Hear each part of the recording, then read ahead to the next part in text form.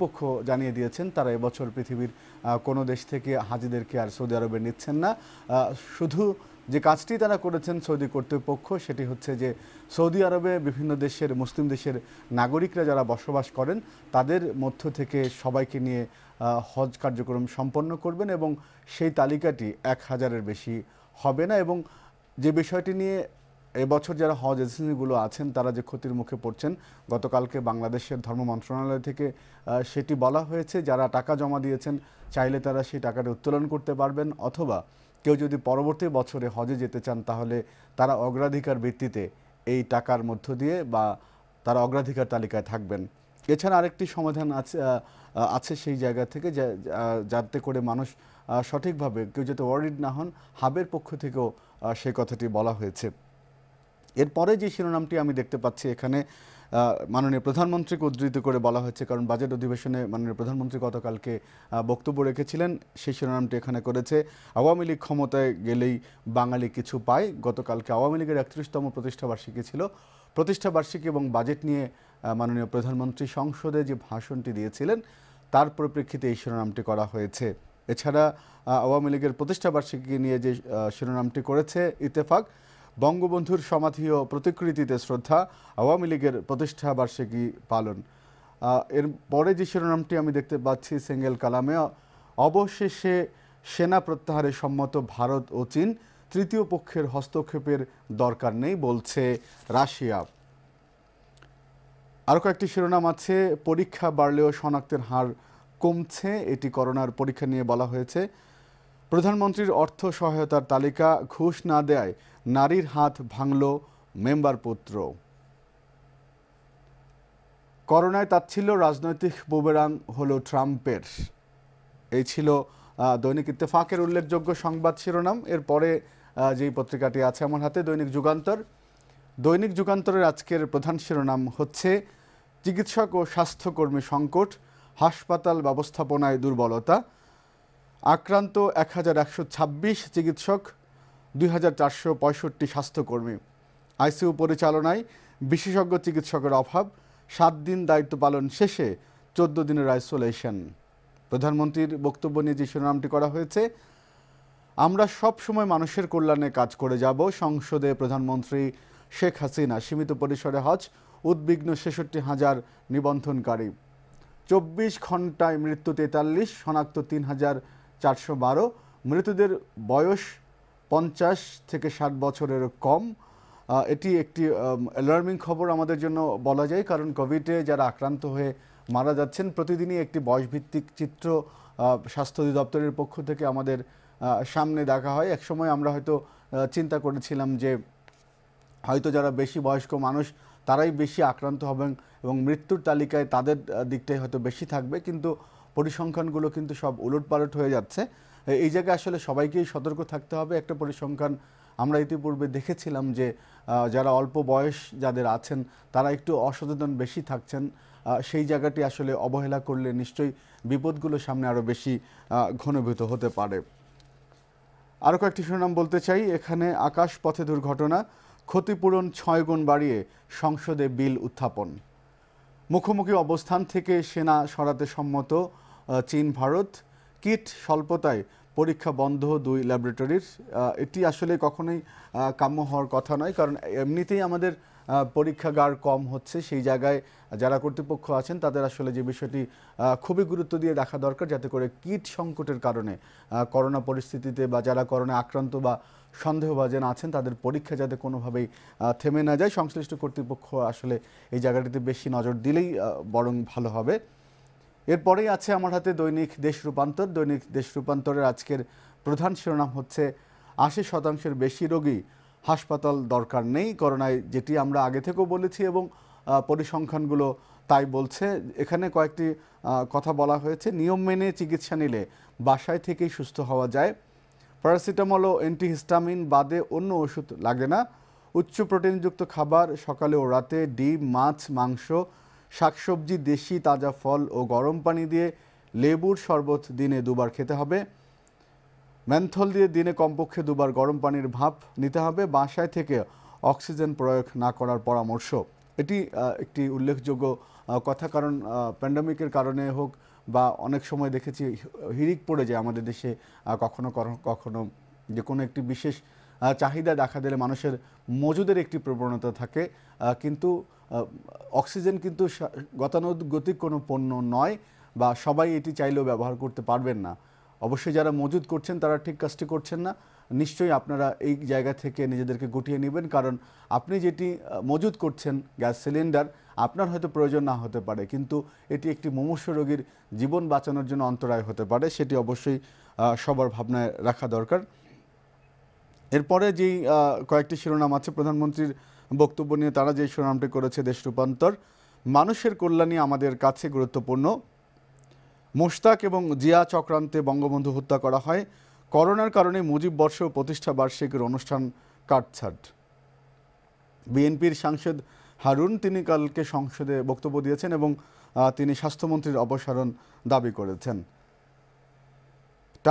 টাকা না তুলে নিবন্ধনকারীর অগ্রাধিকার পাবেন, এটি হজ নিয়ে তারা শিরোনাম করেছে। এনাম পাপুলের এত সম্পদ, স্ত্রীর নগদ টাকা এনামের 3 গুণ, মানব অর্থ পাচারে বড়লোক পাপুল।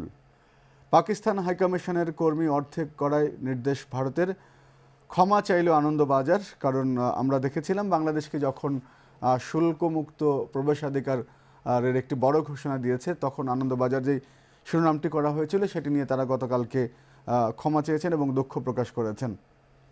এটি আরেকটি খবর এখানে আছে চোখে পড়ার মতো, লেখাপড়া না ছাড়ায় ঢাকা বিশ্ববিদ্যালয় ছাত্রীকে হত্যা। গতকালকে নাটোরে যে ঘটনাটি ঘটেছে, ঢাকা বিশ্ববিদ্যালয়ের ইসলামের ইতিহাসের একজন মাস্টার্সের শিক্ষার্থী ছিলেন, শ্বশুরবাড়িতে গিয়েছিলেন, শ্বশুরবাড়ির লোকেরা চাচ্ছিলেন না তিনি তার পড়াশোনা বা কর্মস্থল বা চাকরি করুক, এটা নিয়ে দ্বন্দ্বের কারণেই তাকে হত্যা করা হয়েছে এমন একটি অভিযোগ তার পরিবারের পক্ষ থেকে করা হচ্ছে। আমরা প্রত্যাশা করব যে এই ঘটনার আইনশৃঙ্খলা বাহিনী তাদের যথাযথ ভূমিকা পালন করবে এবং এর মোটিভ উন্মোচন করে এর সঙ্গে যারা জড়িত হয়েছিলেন তাদেরকে বিচারের মুখোমুখি আনবেন।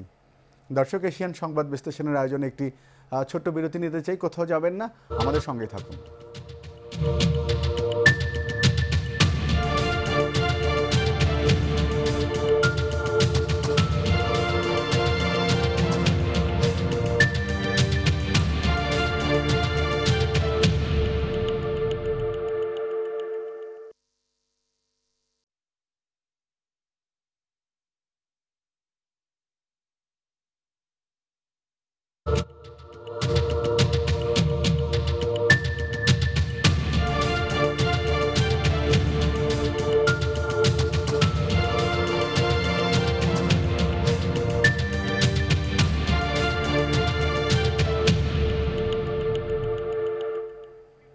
বিরতির পরে আবারও স্বাগত এশিয়ান সংবাদ বিশ্লেষণে। আমরা আপনাদেরকে জানাচ্ছিলাম ঢাকা থেকে প্রকাশিত জাতীয় দৈনিকগুলোর উল্লেখযোগ্য সংবাদ শিরোনাম। এই মুহূর্তে আমাদের সঙ্গে সিরাজগঞ্জ থেকে যুক্ত হবেন সেখানকার থেকে প্রকাশিত দৈনিকগুলোর উল্লেখযোগ্য সংবাদ শিরোনাম নিয়ে আমাদের প্রতিনিধি জিন্না ফারুক। জিন্না ফারুক, আপনাকে শুভ সকাল এবং একই সঙ্গে স্বাগত আমাদের এই সকালের আয়োজনে। আপনি আমাদেরকে জানিয়ে দিবেন আপনার হাতে থাকা সিরাজগঞ্জ থেকে প্রকাশিত দৈনিকগুলোর উল্লেখযোগ্য সংবাদ শিরোনাম।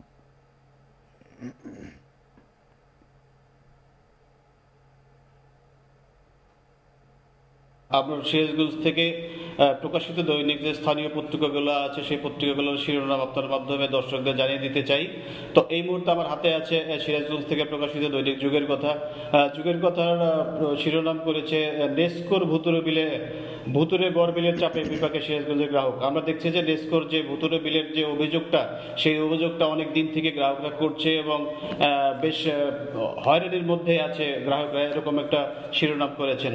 আরেকটা শিরোনাম করেছে যে প্রতিষ্ঠা বার্ষিকীতে বঙ্গবন্ধুর প্রতিকৃতিতে আওয়ামী লীগের শ্রদ্ধা। কাজীপুরে স্টাফ নার্স সহ 6 জন করোনায় আক্রান্ত, এরকম একটা শিরোনাম করেছে। তারাশে পানিতে ডুবে শিশুর মৃত্যু। কামারখন্দে লেবু চাষে আগ্রহী হয়ে উঠছে কৃষক। ফেসবুকে স্ট্যাটাসে সন্তানকে ফিরে পেলেন বাবা মা। আরেকটা শিরোনাম করেছে আপনার মাধ্যমে দর্শকদের জানিয়ে দিতে চাই, আপনি জানেন যে করোনার প্রাদুর্ভাব কিন্তু সারা বাংলাদেশেই বেশ প্রকোপ হারে বেড়েই চলছে। তো সিরাজগঞ্জে এখনো পর্যন্ত গতকালকে আমরা দেখছি যে 302 জন করোনা শনাক্ত হয়েছে, এরকম একটা শিরোনাম করেছে দৈনিক যুগের কথা। তো যুগের কথা এই ছিল মোটামুটি শিরোনাম। এই মুহূর্তে আমার হাতে আরেকটা পত্রিকা আছে, দৈনিক কলম সৈনিক। কলম সৈনিকের শিরোনাম করেছে কাজীপুরি নিয়ম ভেঙে বয়স্ক ভাতার কার্ড তুলছেন ইউপি সদস্য, এরকম একটা শিরোনাম করেছেন তারা। আরেকটা শিরোনাম করেছে রোগী আছে ডাক্তার নাই ক্লিনিকে ঝুলছে তালা। রায়গঞ্জে হাসিল হোসেন কমিউনিটি ক্লিনিকের কর্ম ফাঁকি দিয়ে বেতন তুলছেন 2 কর্মকর্তা। আপনি জানেন যে এই মুহূর্তে কিন্তু সাধারণ মানুষ যারা আছে, বিশেষ করে এই করোনা দুর্যোগে মানুষ কিন্তু হাসপাতালের উপর অনেকটা নির্ভরশীল। সেই মুহূর্তে কিন্তু আমরা দেখতে পাচ্ছি যে কমিউনিটি ক্লিনিকে ডাক্তার নেই এবং তারা কর্মে না যেই বেতন তুলে নিচ্ছেন, এরকম একটা শিরোনাম করেছিল দৈনিক কলম সৈনিক।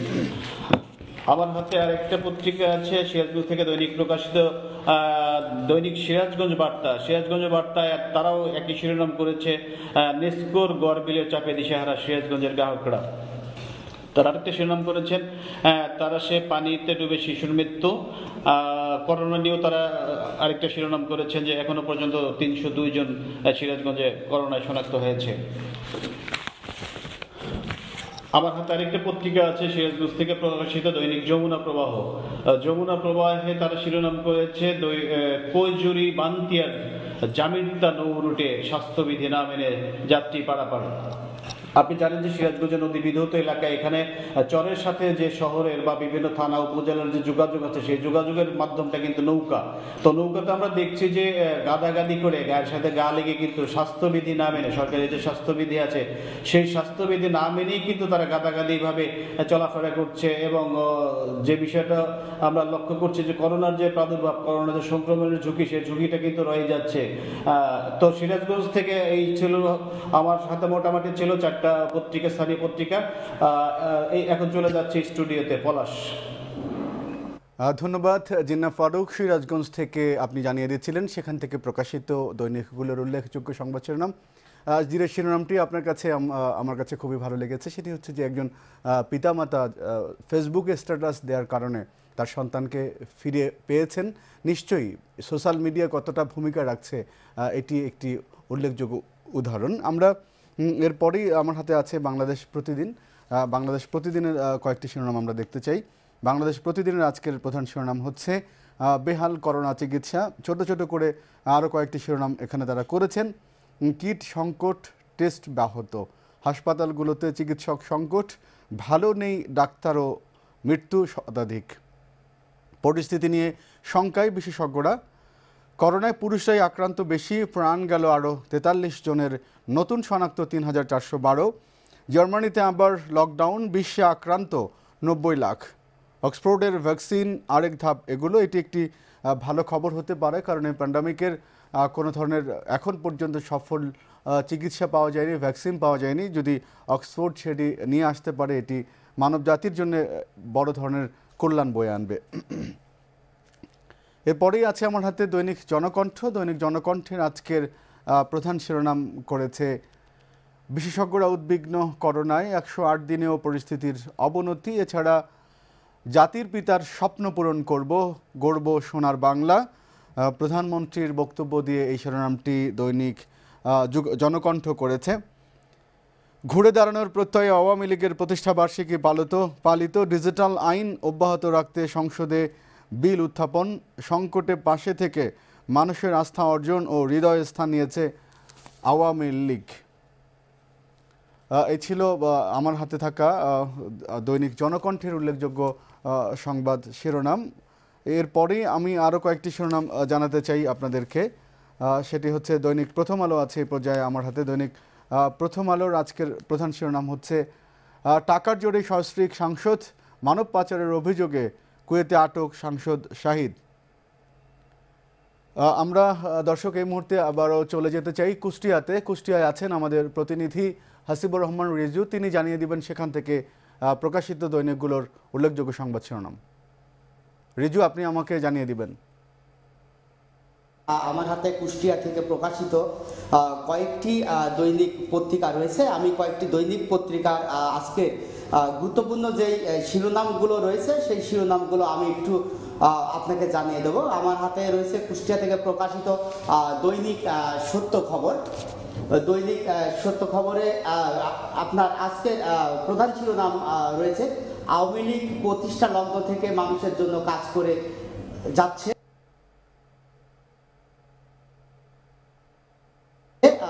প্রধানমন্ত্রী। আরও একটি সংবাদ শিরোনাম রয়েছে দৈনিক সত্য খবরে, কুষ্টিয়ায় করোনায় একদিনে সর্বোচ্চ 39 জন আক্রান্তের রেকর্ড। কুষ্টিয়ায় সর্বোচ্চ করোনা রোগের রেকর্ড হয়েছে, সেই সংবাদটিও কিন্তু গুরুত্ব দিয়ে ছাপা হয়েছে। আরও একটি সংবাদ শিরোনাম রয়েছে দৈনিক সত্য খবরে, লোকসানের বোঝার সাথে পাল্লা দিয়ে বেড়েছে অনিয়ম দুর্নীতি। কুষ্টিয়ার সুগার মিলে সিবিএ নেতা আর প্রশাসনের কর্মকর্তাদের মিলেমিশে লুটপাট, ভুয়া বিল করে লাখ লাখ টাকা আত্মসাতের অভিযোগ। আরও একটি সংবাদ শিরোনাম রয়েছে, কুষ্টিয়ায় আইন না মানায় 50 জনকে অর্থদণ্ড ও করোনায় আক্রান্ত 21টি বাড়ি লকডাউন। আমার কাছে আরও একটি দৈনিক পত্রিকা রয়েছে, আমি সংবাদ শিরোনামটি একটু জানিয়ে দিচ্ছি। আমার কাছে রয়েছে দৈনিক কুষ্টিয়ার খবর, অন্ধকার দেখছে হজ ট্রাভেল এজেন্সি, মহাসংকটের মুখে বিমান। আরও একটি সংবাদ শিরোনাম রয়েছে কুষ্টিয়ার খবরে, প্রশাসনকে ম্যানেজ করে চলছে মাদক সম্রাট শোয়েব আলীর রমরমা মাদক ব্যবসা। আরও একটি সংবাদ শিরোনাম আমি আপনাকে একটু জানিয়ে দিই দৈনিক কুষ্টিয়ার খবর থেকে, কুষ্টিয়ায় সড়ক মহাসড়কে চাঁদাবাজি বন্ধে হাইওয়ে পুলিশের তৎপরতা। কুষ্টিয়ায় আরও 39 জন করোনায় আক্রান্ত। আমি আরেকটি পত্রিকা রয়েছে কুষ্টিয়া থেকে প্রকাশিত দৈনিক কুষ্টিয়ার সড়ক মহাসড়কে চাঁদাবাজি বন্ধে হাইওয়ে পুলিশের তৎপরতা। পলাশ, এই ছিল আমার কাছে কুষ্টিয়া থেকে প্রকাশিত দৈনিক স্থানীয় পত্রিকাগুলোর সংবাদ শিরোনাম। ধন্যবাদ হাসিবুর রহমান রিজু, কুষ্টিয়া থেকে এই সকালে আপনি আমাদের সঙ্গে যুক্ত হয়েছেন। আপনাকে আবারও ধন্যবাদ জানাচ্ছি আমাদের সঙ্গে যুক্ত হওয়ার জন্য। দর্শক, এশিয়ান সংবাদ বিশ্লেষণের আয়োজনে আরও একটি ছোট্ট বিরতি নিতে চাই, আমাদের সঙ্গেই থাকুন।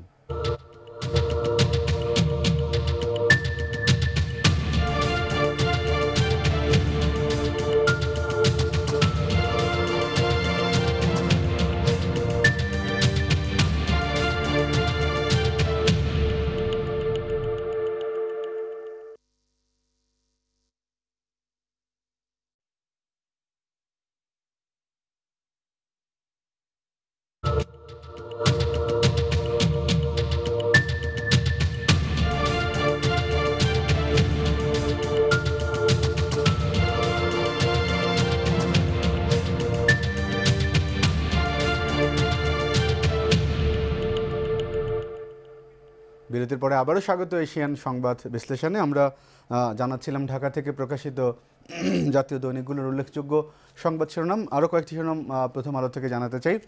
প্রথম আলোর আরেকটি বড় শিরোনাম আছে, করোনা মোকাবেলায় 6টি কাজই ঠিক মতো করা হচ্ছে না। তার সেটি এক এক করে বলেছেন প্রথম আলো। প্রথমত সংক্রমণ নিয়ন্ত্রণ, জনবল সহ সেবা প্রতিষ্ঠান প্রস্তুত রাখা, জনপরিসরে জনসমাবেশ কমানো, কর্মস্থলে প্রতিরোধ ব্যবস্থা নেওয়া, বিদেশে আসা যাওয়া করে এমন ব্যক্তিদের স্বাস্থ্য পরীক্ষা, জনগণকে সম্পৃক্ত করা। শুধু স্বাস্থ্য মন্ত্রণালয় নয়, মহামারী মোকাবেলায় গোটা সরকার ব্যবস্থায় যুক্ত থাকা দরকার। আরেকটি অভিমত এখানে দেওয়া হয়েছে, সমন্বয়হীন কাজে ফল আসবে না। এটি বলেছেন স্বাস্থ্য অর্থনীতি ইনস্টিটিউটের অধ্যাপক জনাব সৈয়দ আব্দুল হামিদ। যে কথাটি আসলেই বলা প্রয়োজন যে সকল মন্ত্রণালয়গুলোকে একত্র করে যদি এই কোভিড-19 মোকাবেলায় কাজ করা হয় তাহলে হয়তো কিছুটা সংক্রমণ রোধ করে বাংলাদেশকে একটি স্বাভাবিক পরিস্থিতিতে নেওয়া সম্ভব হবে। আরেকটি তালিকার সংবাদ এখানে আছে, মৃত্যু বৈষয়িক তালিকায় বাংলাদেশ এখন 28তম। এটি একটি অত্যন্ত বেদনাদায়ক খবরই বলতে পারে আমাদের জন্য, যে আমাদের মৃত্যু আক্রান্ত নিয়মিতই বাড়ছে এবং সেটি করোনা উপসর্গ নিয়ে কেউ হাসপাতালে মারা যাচ্ছেন, কেউ বা করোনার চিকিৎসাধীন অবস্থায় মারা যাচ্ছেন। এই অবস্থায় বাংলাদেশের যে পরিসংখ্যানগুলো আমাদের হাতে আছে, যে এখন পর্যন্ত তথ্য উপাত্তের বিশ্লেষণ করে যেটি বলা হচ্ছে করোনার উচ্চ ঝুঁকি এখন পর্যন্ত আমাদের সামনে আছে। আমরা এলাকাভিত্তিক রেড, ইয়েলো, গ্রিন জোন চিহ্নিত করে কিছুটা লকডাউন কার্যকর করছি। গতকালকেও 7টি জেলায় কার্যকর করা হয়েছে। এই অবস্থায় স্বাস্থ্যবিধি মানিয়ে এবং মানুষকে নিরাপদে রাখার জন্যে যেই কাজটি করা দরকার সর্বাগ্রে, সেটি হচ্ছে যে করোনার যে স্বাস্থ্যবিধিগুলো আছে সেটি মেনে চলা। এরপরেই আরেকটি শিরোনাম আছে, ভর্তি রোগীদের 21% মৃত্যু। এটি আরও একটি উদ্বেগজনক খবর। সেখানে বলা হয়েছে হাসপাতালে ভর্তির 12 ঘন্টার মধ্যে 50% এবং একদিনের মাথায় 90%-এর মৃত্যু। যে কারণে মৃত্যু বাড়ছে সেটিও বলা হয়েছে এখানে। বেশিরভাগ রোগী সংকটজনক অবস্থায় আসেন। বড় অংশ ডায়াবেটিস, উচ্চ রক্তচাপ, হৃদরোগ ও জটিল রোগে আক্রান্ত। আইসিইউতে নেওয়া জরুরি হলেও শয্যা সংকটে নেওয়া যায় না। আর সবশেষ যে পত্রিকাটি আমার হাতে আছে সমকালের আজকের প্রধান শিরোনাম হচ্ছে মজুদে দাম বাড়ছে 3 থেকে 4 গুণ। করোনায় ওষুধ ও চিকিৎসা সামগ্রী আমরা দেখছি অন্যান্য ওষুধের দামও বাড়ছে করোনার এই সংকটে। আমরা বরাবরই যে কাজটি করি এবং যে কথাটি বলতে চাই, নিশ্চয়ই আপনারা প্যান্ডামিক হয়ে উদ্বিগ্ন হয়ে কোনো ধরনের মেডিসিন বাসায় মজুদ করবেন না, এতে অন্যরা ক্ষতিগ্রস্ত হবেন। একদমই সময় নেই আমাদের হাতে আজকে। আমাদের এই আয়োজন থেকে বিদায় নিতে হচ্ছে। দর্শক, যে কথাটি আপনাদেরকে আবারও বলতে চাই, করোনার উচ্চ ঝুঁকি সামনে থাকায় অবশ্যই এখন পর্যন্ত যে যার অবস্থান থেকে স্বাস্থ্যবিধি মেনে চলে নিজেকে সুরক্ষিত রাখার পাশাপাশি নিজের পরিবারকে সুরক্ষিত রাখবেন। আপনাদের সবাইকে আমাদের এশিয়ান বিশ্লেষণ দেখার জন্য অসংখ্য ধন্যবাদ জানাচ্ছি। ভালো থাকবেন, সুস্থ থাকবেন।